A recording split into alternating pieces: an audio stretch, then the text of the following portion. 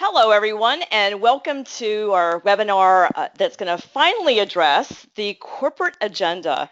It's something I've been wanting to do for a long time to help everyone that is either in a leadership role or in an improvement role be able to bridge the gap, talk the same language, and understand one another so that we can boost organizational performance on all fronts. So it's thrilling to have our guest today, Jacob Stoller, with us, and we're really eager to hear all of the little tidbits that he's learned through his research and writing his book, The Lean CEO.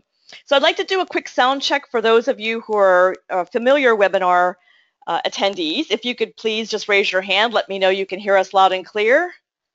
All right, excellent. All right, I'm going to put everyone's hand down. Thank you so much. Now you know how to raise your hand at the Q&A section if you'd like to ask a question and be unmuted so you can ask it verbally. Otherwise, you can write your questions in the question section of the control panel. So without further ado, let me just give a quick update. For those of you who are new to the Karen Martin Group, we do give these webinars pretty much every month. We are a consulting group that helps organizations in all industries and in all stages of their organizational performance journey. We help build internal teams if that's what the organization wants. We actually lead improvement projects if the organization needs a little more skill set or bandwidth. And we work globally. So if you have any needs like that, feel free to give us a shout. Also, I have 4 books out now, and I'm just starting the proposal for my 5th book. So you can check those out if you'd like to learn a little more about my philosophy. And also, if you aren't a subscriber, I recommend that you consider subscribing. We have a monthly newsletter that's very popular, lots of free content, free templates, assessments, etc. And so that's always helpful for people that are trying to figure all this improvement stuff out. I'd like to just take a moment to share with you, actually, before I do that, I'm going to go back for 1 second. We got a couple of questions at the beginning of the webinar today. I want to go ahead and address those.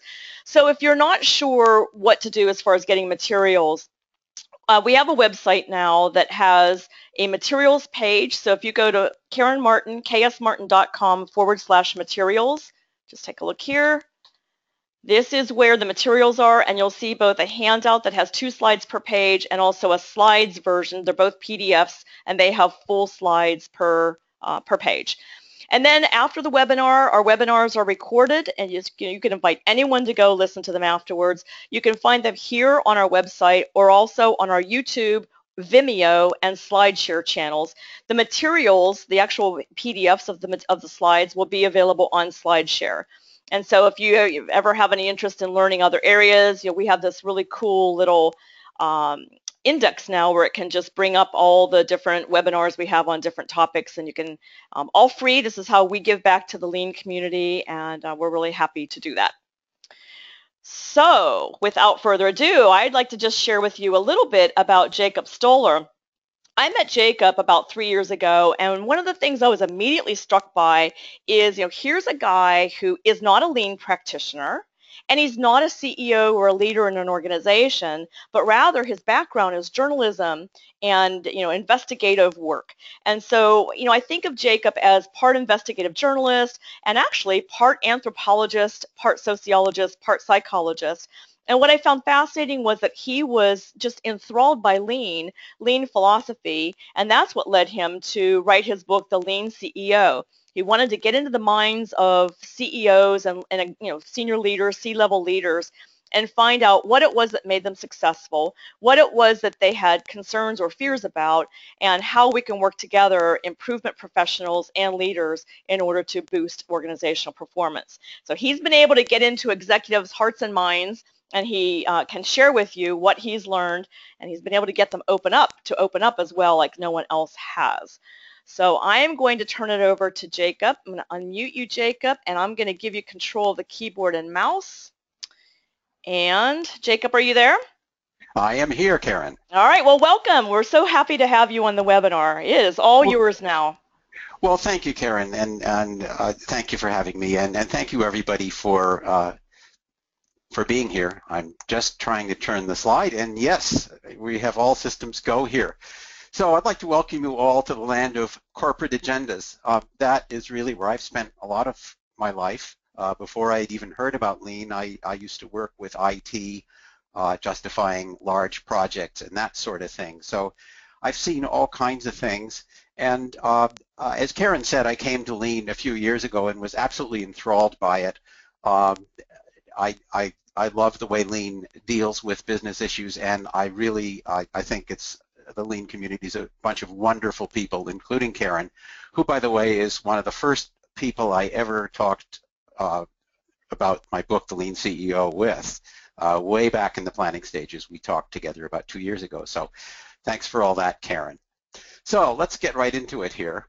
Corporate agendas are, again, they can be, especially if you've been doing Lean, strange and maybe not completely the way we expect them to be. So let's see, slide, come on. I am just waiting for my slide to turn. Well, there we go. Okay. Hey Jacob, I'd like to explore. Jacob, hey, it's Karen. I don't know whether it's working, so I'm gonna give you back controls, and if you can't advance the slides, then I'll advance them for you. Just let me know, okay? Yeah. Okay. Yeah, the arrow key worked, so I will stick with the arrow key. Okay. All right. So anyway, I want to talk first about some of the basic language of corporate agendas, just so that everybody's on the same page. I'm not trying to give a lecture on KPIs and corporate measurement or anything like that. I just want to get some things on the tables that we can talk about, so that we can all be kind of understanding the same things. Then I would like to move on to 6 areas of corporate thinking that stifle Lean.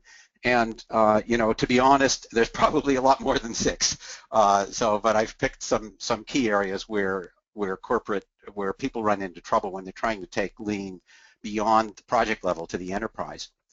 Finally, we're going to talk about how Lean leaders in the Lean CEO in the book actually changed the game and took on not just Lean, but took on the whole kind of corporate thinking that you have to take along with it if you want Lean to really flourish at the enterprise.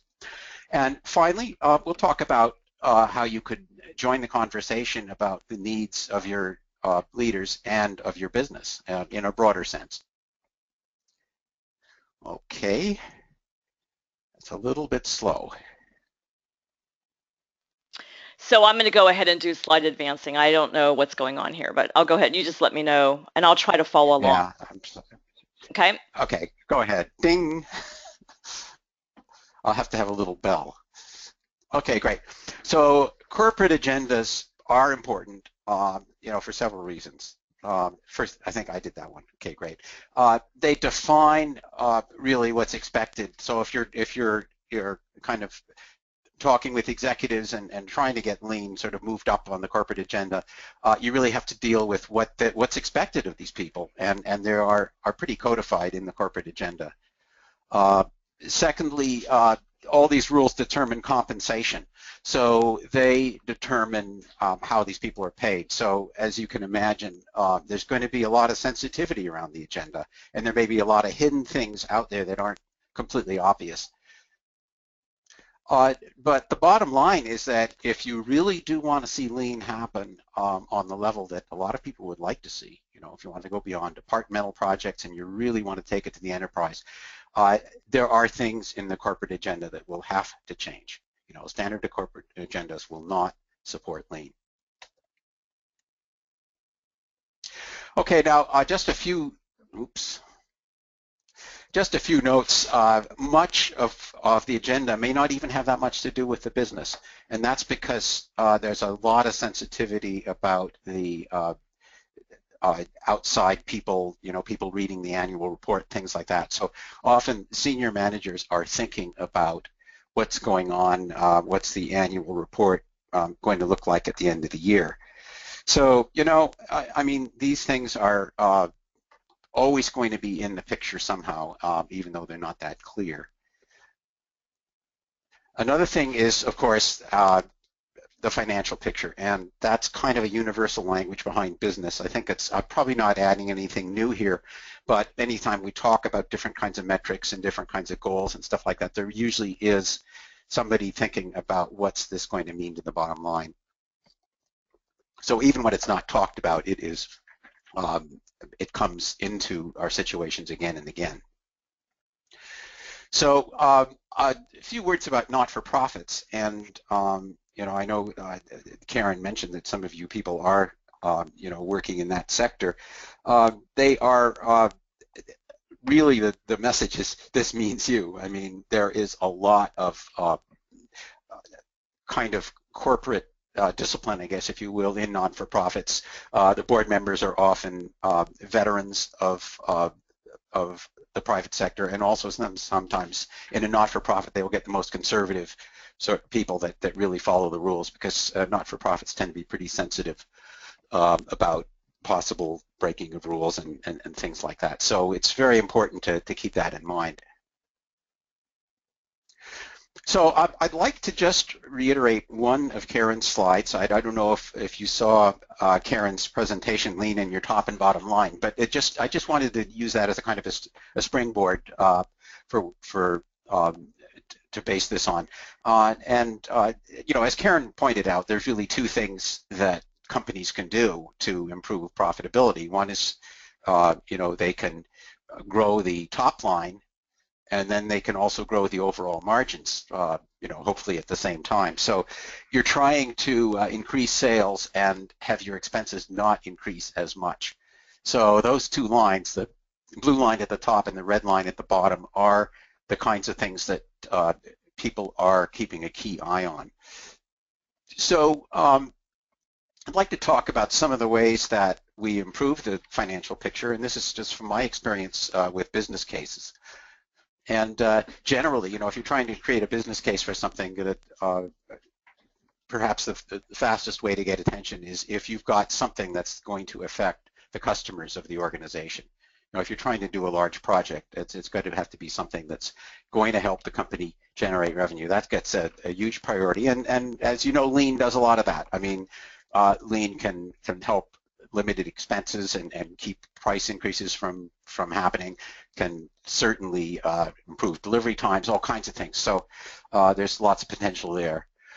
Variable costs, that's the kind of thing we hear about, cuts and things like that, the costs that are right on the table, and there's always a lot of pressure on those things. So that's one thing that people like to do, and it's also a good business case if you can remove something that's going to flow to the bottom line right away.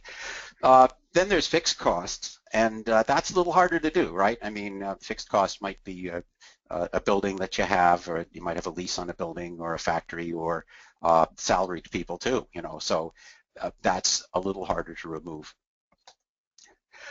Finally, and I'm leaving this one for last, but it's the elimination or the avoidance of future costs, and that's really Lean's crowning achievement. I mean, I think a lot of people have summarized Lean for me from the financial standpoint by saying Lean is a growth strategy. So if somebody is going to grow their revenues by 25%, they don't want to also grow their expenses by 25%. Otherwise, you're not getting any improvement at all in the margins, as we saw in the last chart. So that's our starting point. I'd like to now talk about some of the non-financial measures. And this came in vogue probably in the 90s with Kaplan and Norton, who developed the idea of a balanced scorecard. And what that allows is executives to be measured not just on money, but on some non-financial metrics. So you can see we go around the horn here to several different areas. Financial, we have internal business processes, learning growth, which is about all your employees, and then customer metrics as well. And all that's supposed to revolve around a vision and strategy. So within each of those categories, executives are going to have a set of targets that they're going after, targets and objectives. So an objective would be a broad sort of thing. Where are we going in general? So, and I'll give you some examples in a minute. Performance indicators, how do we measure? What are the days, hours, dollars, whatever? Targets would be what's the number that you have to make, and usually, by the way, these targets are in a fairly short term. You're going to be talking a quarterly target, a monthly target, or maybe an annual target. Not a lot of long-term thinking usually. And then finally, initiatives. They come up with a plan for how they're going to make their numbers, as they say. So now if we look at just some examples here that you've probably seen, the financial target might be, or an objective might be reducing operating expenses. It's a fairly broad thing. And maybe one of the KPIs is cost of materials. And somebody, maybe a purchasing manager has a cost of materials KPI. And maybe he's expected or she's expected to reduce that by 6%. So what's the initiative? Well, get volume discounts. That's a pretty popular way to do that sort of thing, you know, and then they might be increasing sizes of orders as well. And we'll get into that a little bit later. These internal business processes, well, maybe streamline the accounting department, you know, and the KPI would be maybe days to close at month end, you know, maybe, and the target might be reduced from 12 to 10. I don't know what it is in your organization, but we see a huge amount of variability in that kind of thing. And a favorite way of doing that, by the way, is new accounting software. They say, well, let's get a software package, and that will make it a lot easier to move faster because it does workflow, all that kind of stuff. Okay, so learning and growth, well, very typical, you know, improve morale, you know, and this would be for maybe a VP of HR would have a so objectives around that, and maybe people are kind of bad-mouthing the company on Facebook, or maybe there's just, you know, not a good feeling around the place. Maybe there's been some labor problems in the past or whatever. So, you know, they'll be doing surveys and looking at the percentage of employee satisfaction, and maybe they want a 5-point increase. That would be the kind of level of target they'd be doing.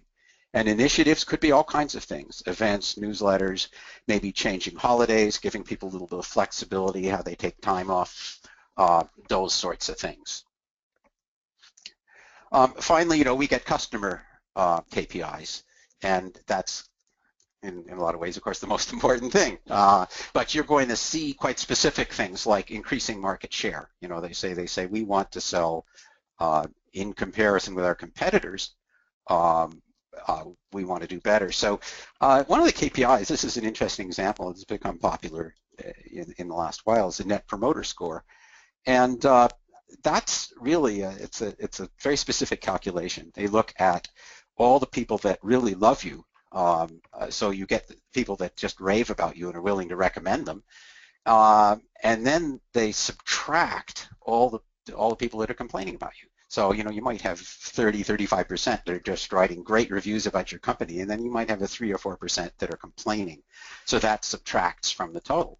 So, you know, initiatives could be customer service training, and very often on these things, they're training call centers, because I don't know if you've noticed this, but every once in a while, if you have a call with a service department in your web host or your telecom provider, very often at the end of the call, they say, please answer this simple question, one survey, and they say, how likely is it you'd recommend our company on a 1 to 10 scale? And you know darn well that someone out there, some executive has got a Net Promoter Score.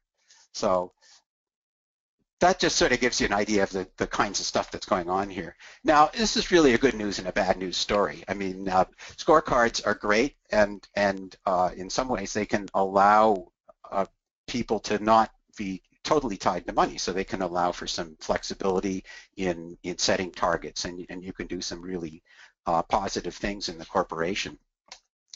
But the bad news is that they can be really, really restrictive. And you see something like Net Promoter Score. Okay, you know, that's looking at the high end and the low end, and you know, when you look at what Lean does, Lean improves. You know, they look at the value stream. They look at all customers. So, you know, there may be somebody say, no, I got to spend some money on reducing complaints. We don't want to improve our delivery time. That's not going to make any difference in my Net Promoter Score. See, so that's just a rough idea. So the problems we have with this kind of thing is that a lot of non-lean thinking gets embedded into these KPIs. So you set the KPIs based on some ideas that really don't mix very well with lean, and then you're kind of stuck with them because they're written into everybody's performance, and it's written in everybody's compensation plans, at least at the executive level. So you really get some very, very severe momentum, and it makes it obviously very, very hard to change the agenda. So I'd like to go through some modes of non-lean thinking, and I'll call them modes. They're really ways of thinking that detract from lean, and you've probably seen some of them all. I'm not going to go through this slide. I'm going to take these one by one. So let's start with short-term focus. And this is really kind of an obsession with annual, quarterly, and monthly results. And it's when you talk about change or anything, like lean, that's going to really change the way the company does things. It's always going to be, well, we got to make our quarter first before we talk about stuff like that, or oh, we got to get to month end, or well, let's wait till next year. It's because everybody is thinking about these short-term things, which again, they are being measured by. Now, there's a bigger picture at play here, and it sort of affects the whole business culture, and it affects what's taught in business schools. And this is the whole idea of shareholder value. And it's the idea which I think came out in the 70s, that in academic circles, by the way, that the purpose of a corporation is to make money for shareholders. So what you had is a kind of a priority, shareholders taking priority over customers and over employees. And it's actually, when I say it's the law, I mean it. I mean, there have been lawsuits where company CEOs have been sued by shareholders because they weren't taking action that helped bump up the stock price. Now, a problem with this is that shareholder value is not actually determined by the real value of the company. It's determined by speculation, right? I mean, if people think that the company is going to be valuable, the share prices will go up. And the problem is that so that promotes deal-making CEOs, right? You get a CEO who's willing to outsource or acquire or do something dramatic, and you get some great short-term value of the company. The stock price will go up for a while, and then people will get out. I mean, we've had situations in the news with activist shareholders agitating for, say, selling an R&D department at DuPont. And that would be great for short term. The price is going to go up, the numbers will look good, and then you've basically sold the crown jewels and kind of messed up the company's future in the long term. So that's a kind of a thing. There's a lot of criticism of that right now, by the way. So anyway, that's one of them. And of course, lean is a long-term strategy. So if you've got a short-term focus issue, it's going to be very, very tough to sell lean in the boardroom.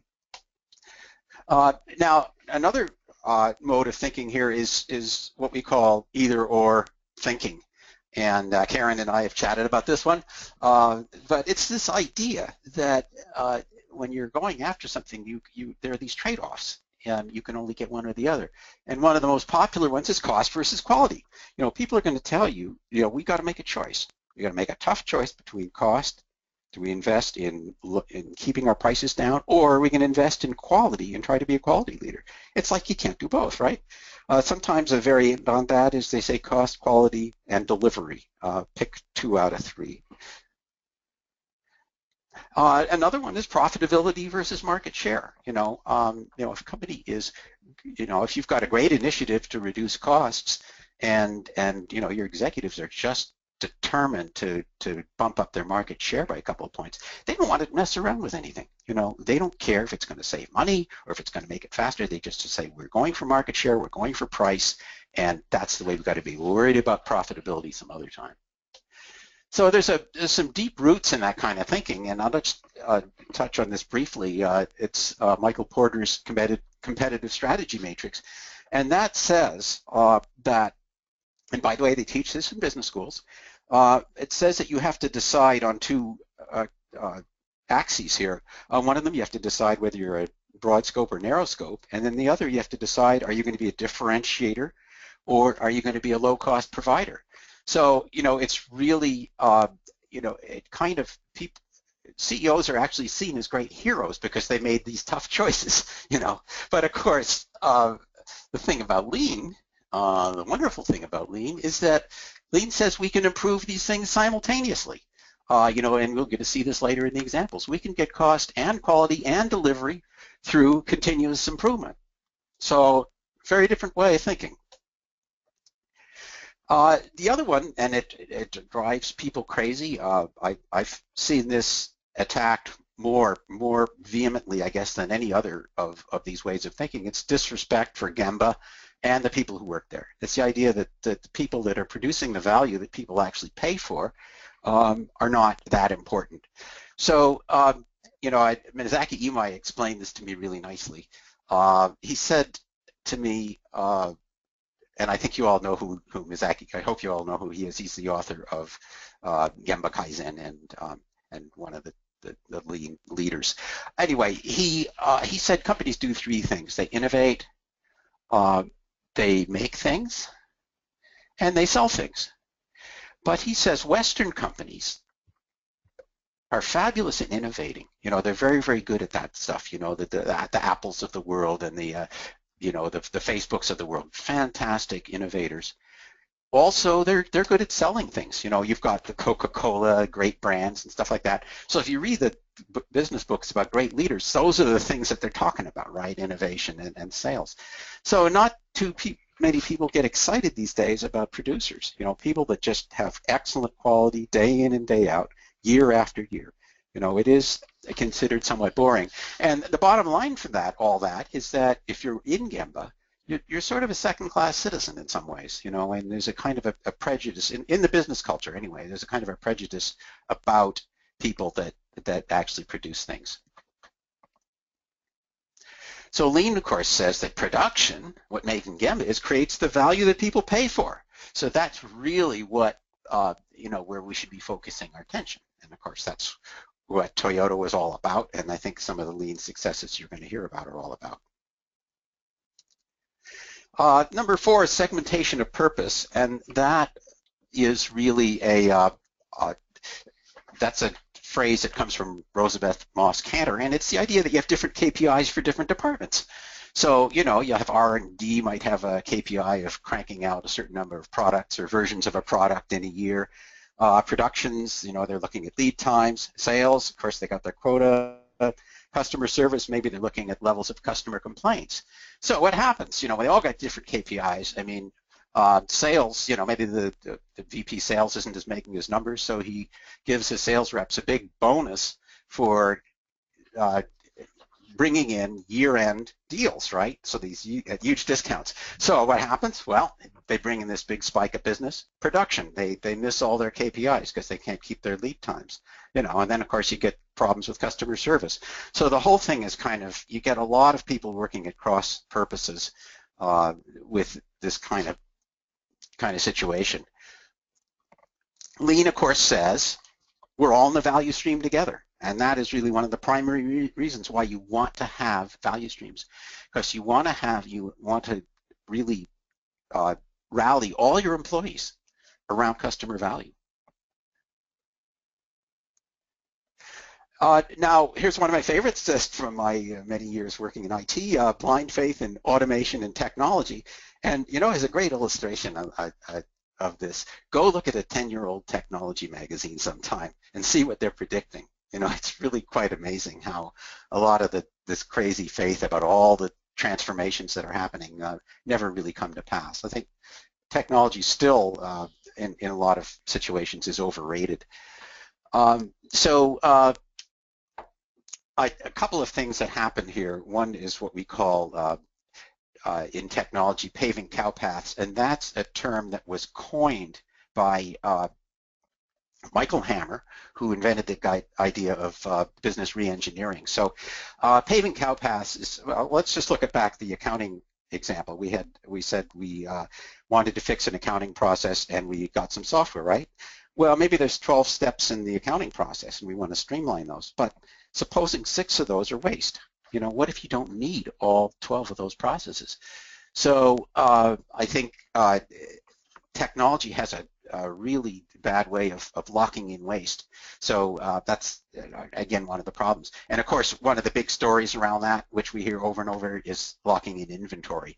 When you have these inventory management systems, and really you shouldn't be having inventory at all. So anyway, Lean, of course, says fix the process first. Finally, it's an example of using GAAP accounting to run the business. And this is one of the toughest problems for CEOs to deal with, because there's a whole accounting culture around this sort of thing. So it's Just want to go through a quick scenario here.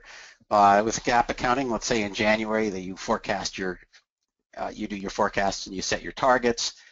February, then the managers go and manage to those targets. March, the accounting department goes and looks and compares the actual against the projected.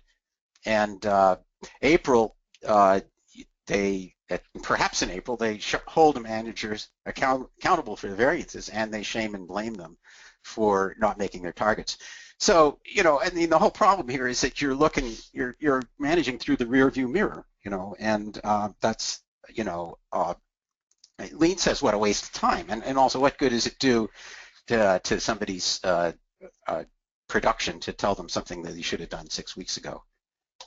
So now, fortunately, there had been a number of CEOs who've decided to change the game, and we're going to talk about them and learn some of the lessons learned that they provided here. The first one is Art Byrne, and Art's really sort of the classic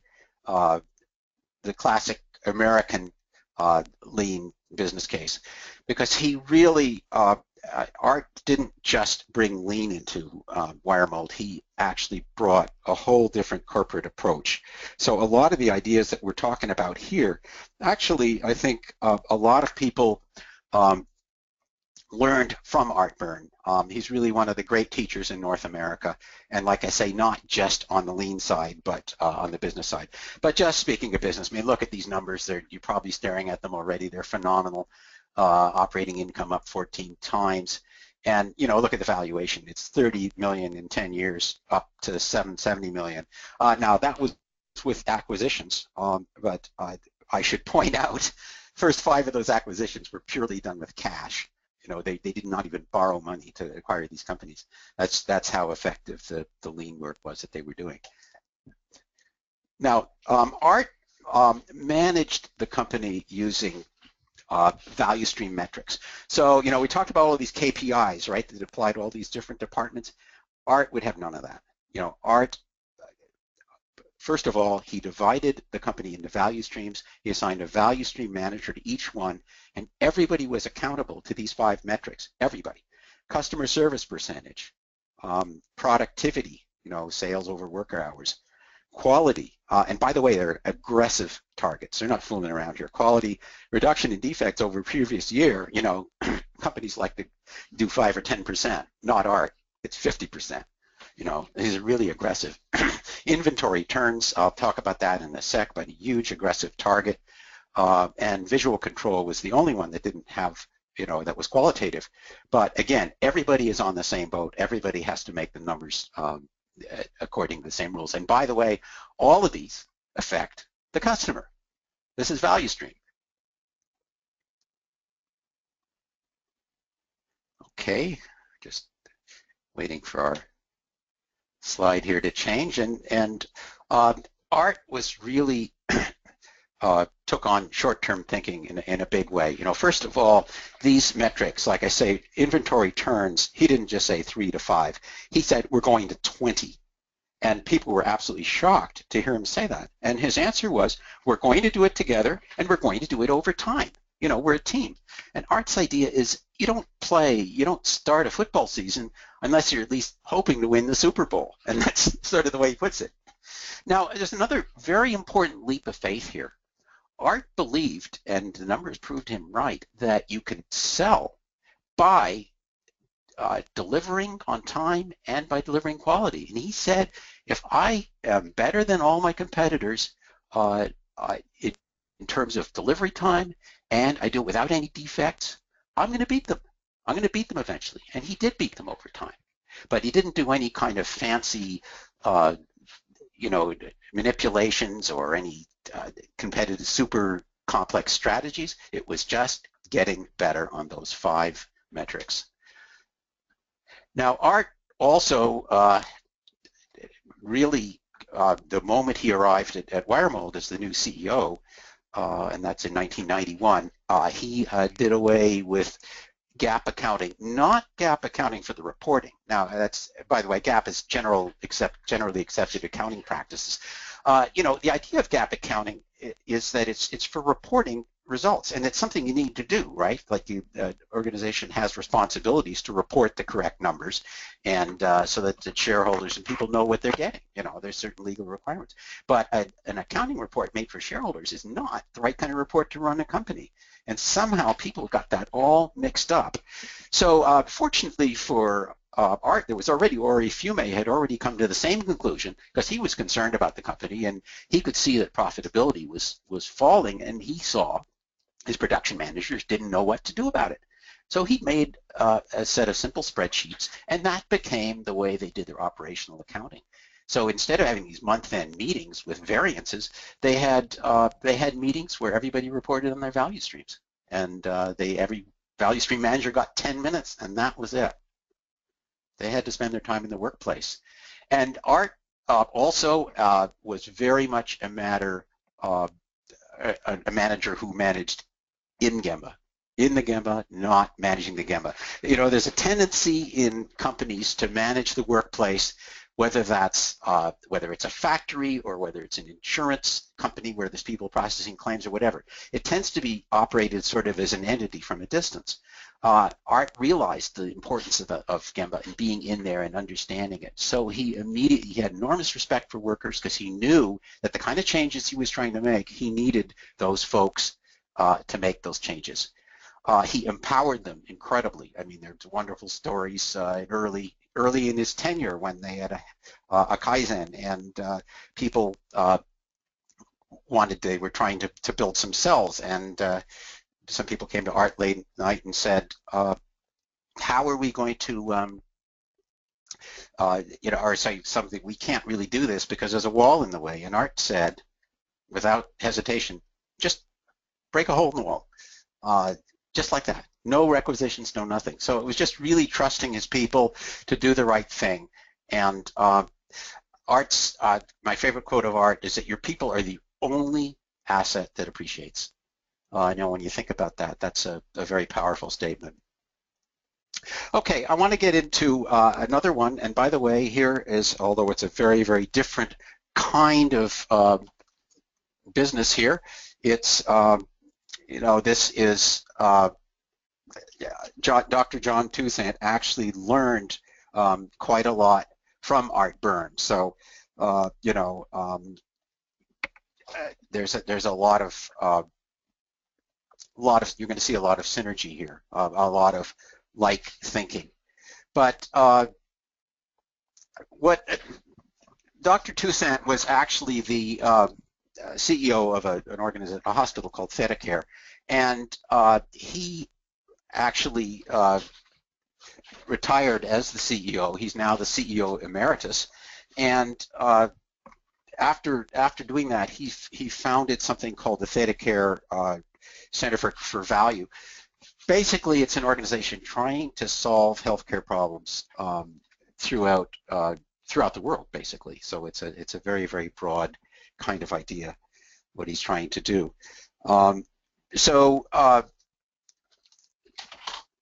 What he's according to Dr. Toussaint, healthcare is in a very, very serious conundrum, and I think we can all see that. We can all see the situation that healthcare is in right now. Just go to any hospital and look at the wait times and the crises and the stress and all these kinds of things. So the conundrum really is that there are financial pressures that are just unbelievable. With the costs can't continue to rise. It's unsustainable. And we have unacceptable outcomes. Unacceptable, that's the word Dr. Toussaint himself used. And that really unacceptable because people are dying. You can't have defects in healthcare. You simply can't have them. And so the either or thinking that might work in some situations, or you might get away with, is absolute disaster in healthcare, because defects cost lives, and if you try to cut costs and remove defects and you reduce capacity, you still got a problem because delays also cost lives. So really, and I guess the big kicker here, one of them, is that when you take defects and you take what they're costing the healthcare system, their estimates now, recent studies, that say that that's costing 30 to 40% or even higher, 45% of the healthcare spend. In other words, the defects that we have in the system are what are driving the costs up. So we absolutely have to fix the defects. Now, the thing about defects in healthcare is that they don't occur as line items in a financial report. You know, it would be nice if you said, oh, well, we have a quality problem in surgery, so let's take that, let's assign a project team, we'll fix it. You can't do that because a quality problem in surgery, there's going to be hundreds of problems. It could be labeling problems, it's going to be storage problems, it's going to be communication problems, there's going to be documentation problems, you know, and so what you wind up with is thousands of problems in healthcare. And the only way you're going to be able to fix this is with thousands of problem solvers. So that's what lean healthcare is all about. It's getting people to learn the PDSA process and to really get in there and solve the problems. And to support that, you need a whole different approach for management. You can't have traditional corporate style management and have thousands of people solving problems. So that's what Dr. Toussaint is working on. And you know, if you look at the back at the previous slide, segmentation of purposes is really a showstopper. You know, you can't have physician autonomy that overrides everything else. You can't have the head of a lab overriding, you know, fighting with the head of emergency either. You know, again, there's a real strong need for value streams. Safety always has to be over authority, and work standards have to apply to everybody. And if you read some of the books on lean healthcare, there are some very dramatic stories about the kinds of things that have happened there. Okay, I'd like to close with a really sort of what I find a very heartwarming story about really what lean can do, and this is about a very special leader called Tom Everell. Tom is CEO of something called the Northwest Center, which is actually, it's an organization that was founded to provide employment for people with disabilities. Now, Tom was actually a corporate veteran for many years, and late in his career, he decided that he really wanted to see if he could use what he learned in the corporate world to put social purpose on the corporate agenda. And a quote from him that I love is, "What I noticed in the corporate world is that nothing is impossible." You know, he figured he could do this. Now, when Tom became CEO of Northwest Center, there was an assumption there, and the assumption was that an organization can either make profit or employ people with disabilities. You could have either or, but you can't do both. So what they did then is they had multiple divisions. So they had some money-making divisions, and then they had some divisions that were providing work for these folks. Now, Tom thought, supposing we could do both and. Supposing we could have all the divisions make profit and employ people with disabilities. Again, he knew what was possible. So to test this, Tom didn't hire, by the way, Northwest Center was being run to a large degree by social workers who knew about people's conditions and stuff like that. But to test this hypothesis, Tom didn't bring in a social worker. He brought in a VP of manufacturing who had 30 years experience in the steel industry. His name is Mike Quinn, and he was also a lean expert. And Mike walked into these places. This photo here, you see is electronetics, where they make electronics. And he said that what he saw, he was expecting to see all these problems because of people with disabilities. And he said, looking through a lean lens, he said, the people weren't the problem. He said, the processes were a mess. You know, and he saw just all kinds of unlean thinking, inventory all over the place, just kinds of, you know, unfinished pieces, no flow at all, nothing. So Mike set out to fix that, and he time and time again, he found out that people who we call disabled, if you bring the work to the worker and you give them a process that makes sense, they can be incredibly productive. I mean, there are case studies where they found someone and adjusted somebody's work environment slightly, and he tripled his output. That kind of thing. And there's just wonderful examples of that sort of thing. So in the end, the conclusion of all this was that, we were saying, okay, can we do both and? Both and was an understatement. They found that with these people with different abilities, they could, Northwest Center could make higher profits because of their workers' diverse abilities. And I want to give you a small example of this.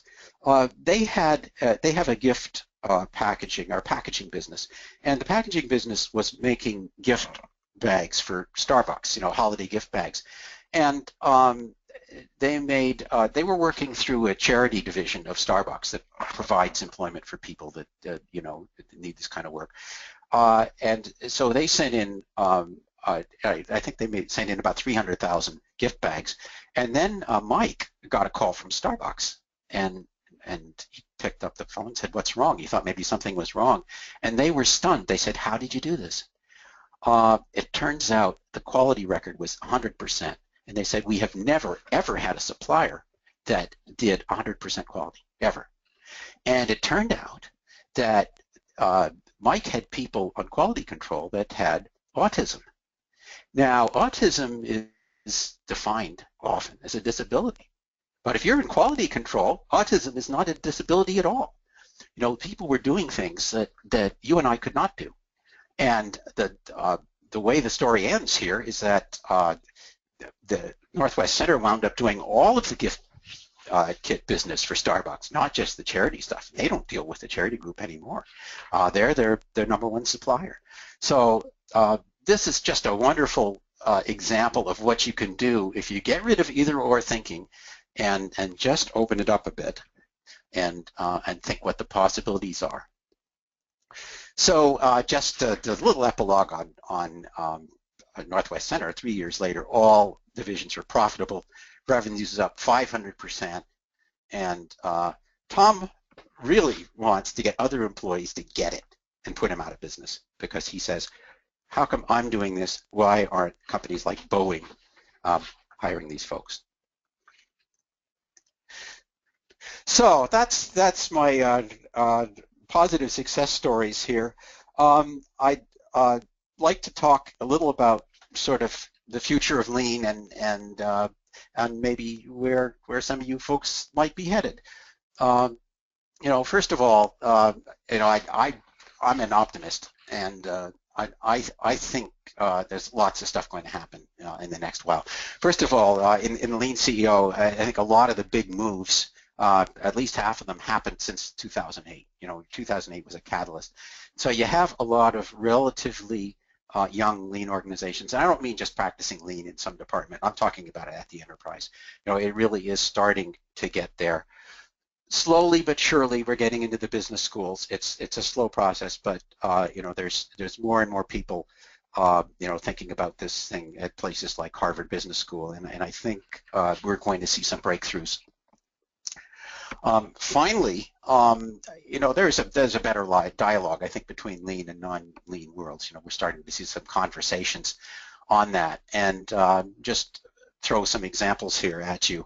I think on some of the ways of thinking that we've seen in as I mentioned earlier on, some of these modes of corporate thinking, I think the tide might be turning.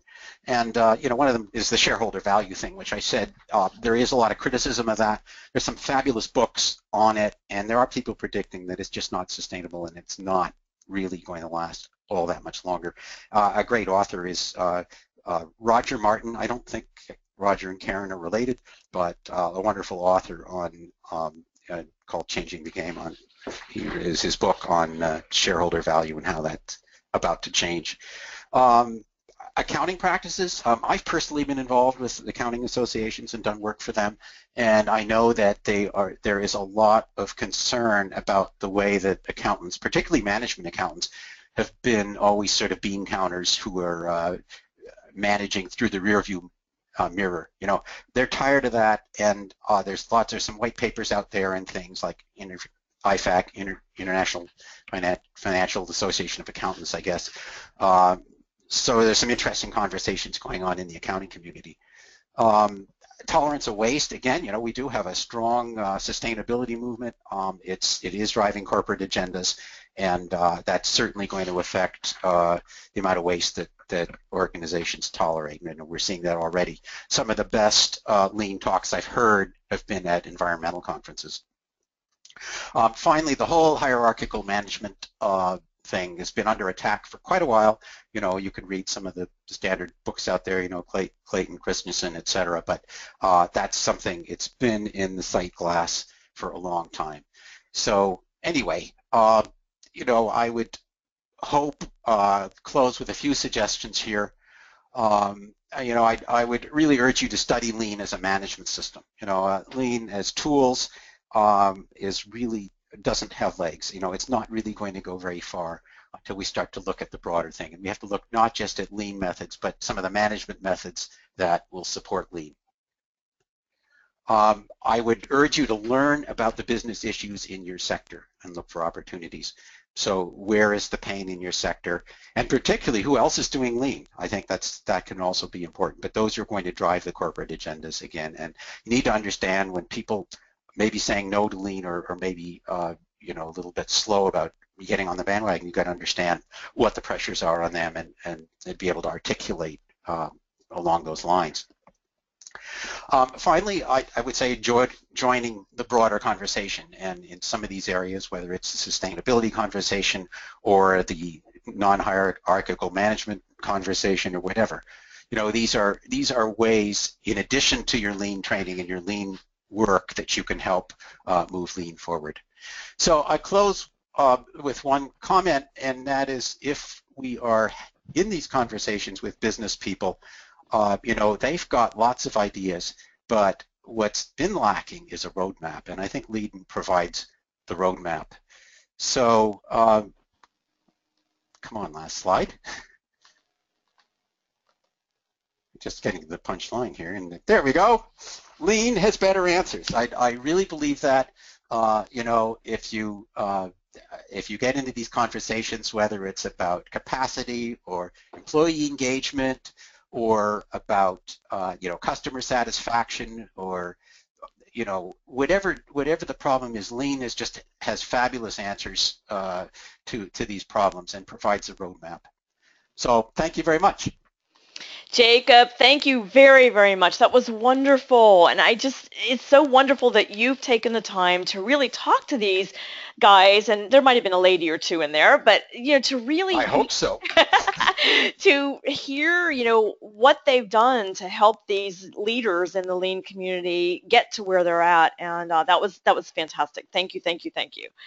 So before we go to Q&A, very quickly, I just want to point out Jacob's book again, Lean CEO. There's a shortened link on Amazon. Please feel free to pick it up. And I recommend that you buy a copy and gently and you know, using the political savvy, give it to one of your C-level leaders that you're closest to and let them take a look at it. Though the one thing that is missing in the lean world today, you know, by and large, is leadership understanding of what lean really is. There are only a handful of leaders out there that really grasp what lean is. And, you know, so many leaders think it's a tool set and they think it's just about process design and that they can delegate it to improvement teams. You know, not so. And so this book will help them understand what's really the full package of thinking, mindsets, practices that can help you be successful. So thank you again, Jacob. So let's go to your questions and comments. And there's a couple that have come in already that you can either raise your hand if you'd like to be unmuted and we can, you know, do a verbal, or you can type your question into the questions section on the control panel. So a couple things. One was, there was a question about who the person was, the reference for innovate, produce, and sell, and that's Masaki Amai, I-M-A-I. And I believe, hang on one second, I believe I'm going to try something here. Go to my learn, recommended reading. I think I have a my here, but let's just find out. Kaizen, I think, is what he'd be listed under. No, not Kaizen events. I'm pretty sure I have a my here somewhere. Miscellaneous? Ah, I know he's in here somewhere, but Masaki Amai is the name. I-M-A-I. Also, one of the listeners has recommended John Toussaint's book On the Mend, and that I'm pretty sure I do have in here. No, I guess Absolutely. I guess I don't have that one in here. I need to update my books. So on the Mend is the book by John Toussaint about Theta Care's journey, and then he also mentioned, or someone else also mentioned, the Theta Care Center for Healthcare Value is also a really great organization to take a look at, and if you're in the healthcare industry. Okay, another comment was, love the story about using those with different, and then in parentheses, discs, and then in all caps, abilities. So Jacob, someone is very thankful for that. It's a wonderful story, and I think we have to be thankful to those people for the work they're doing. And by the way, you visit that place, it is just phenomenal to watch the work there and the flow and the rhythm of the place. It's just something. Right, and I shop at a Vaughn's every once in a while, and they use people of different levels of abilities and things like that also, and it's just really, Wonderful, it's joyful going there. wonderful. Okay, question. Any comments on how this can apply to the public sector where the shareholder and the customer are intertwined? Good question. Absolutely. And there is I did have several case studies in the book of public sector. Now, public sector is a little bit early, a little late to the game, sorry, with lean. But yeah, it's public sector, it's definitely relevant. Where they tend to make progress in the short term is processes like getting, if it's getting environmental permits or building permits or something like that. They've been there are 15 states in the U.S. that have got lean initiatives, and there's a lot going on in Europe as well. So yeah, it's definitely relevant. I don't know what jurisdiction you're in, but if there's not something happening in your area, there certainly are plenty of case studies and examples. And the beauty of government with lean is that they're very eager to share what they're doing with other people and collaborate with others. Okay, thank you. Another question that just came in your research, have you come across and looked at the strong link between lean and, I don't know if this is a typo or not, constructal law, L-A-W, constructal law, maybe it's construction law, not sure, and the need to understand flow in nature and business processes beyond just waste removal? I don't know what exactly what that's referring to. Constructal, so she's just saying constructal law, the study of flow. I've never heard of that term. Have you? No, I haven't. But it's an interesting question. It's maybe something we should look at, because I Yeah. think it is important to look at all these things outside of lean, because it's a wider conversation. Yeah, so it looks like it's she's mentioning it's a book called Design by Nature from Bejan and Zane, B-E-J-A-N. I don't know, I hope that's how you pronounce it, and Zane, Z-A-N-E. Okay. So, I'm going to look into that. Yeah, it sounds vaguely familiar. Another thing I might point out is that I mentioned that there's a bunch of people that had very, very lean-like ideas, and we should not ignore them. I yeah. mean, Michael Hammer, who talked about paving cowpaths, he had a lot of very lean ideas, like breaking down silos and all that kind of thing. So, he wouldn't have called himself a lean person, but he certainly did. And then, of course, there's, a theory of constraints, which is not strictly lean thinking, but it certainly does get the idea of flow. Yeah. So I think it's important that's why I think it's important to join the broader conversation. Yeah, absolutely. And one of the points you made that I think is one of the things I run across the most with working with my clients is the either or thinking, and trying to help executives and leaders turn that thinking into the and thinking is, it takes a while to get people to break that mindset. What did any of the CEOs give you any insights into, maybe they started with either or and they transitioned to and how they made that jump? Oh yeah, I mean, I think there was I'm just I'm just thinking out loud here with Steve Brenneman, who really was one example of somebody who was just focused in either or, you either do this or you do that, and 2009 struck, or 2008, I guess, and he was forced to change his thinking. He had dabbled a little in lean, and then he realized that you just have to you know, you have to improve. Period. Yeah, You can't just pick some little thing where you're going to win and then let the other go. yeah, sometimes a sense of urgency is what really helps you shift your mindset. Yeah. And for those of you who aren't familiar with Steve Brenneman, he's the CEO of Aluminum Trailers, and they're really one of the trailblazers, no pun intended, of lean Yeah, they are. thinking. So they're wonderful. Well, I think we're out of time here, and I want to Oh my thank you gosh, so. I know that went so fast, didn't it? it did. Oh, wait, here's one more question that just came in. Okay. Do you believe that lean ideas can be categorized and formalized into rules/principles? Uh, there's always going to be some rules and principles. I mean, we can't get away from paradigms. So of course, I think that's a good point. I mean, if you remove all the some of the old rules of business, you are going to replace it with something else. And yeah, I mean, look at standard work, for example. If you look at the job description of a supervisor at Toyota, I mean, it is very, very regimented and structured, exactly what they do. So I think the answer is yes. I think you are going to replace one order with a different order. Hmm.